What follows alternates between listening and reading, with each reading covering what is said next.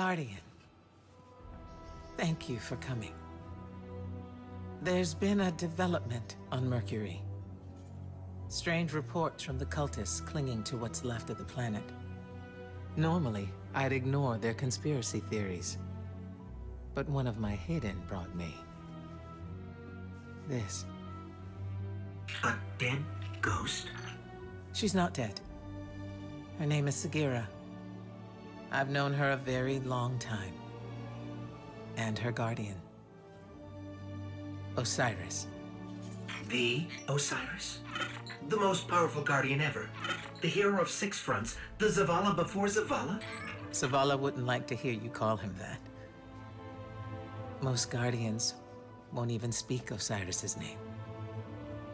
He was the only Vanguard commander ever exiled from the city. And the man who taught me what it means to be a warlock. We found Sagira on Mercury, and at the same time, Vex activity there surged exponentially.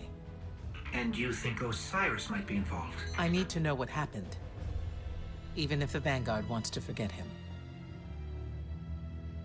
When I lost my light, I didn't have anything else.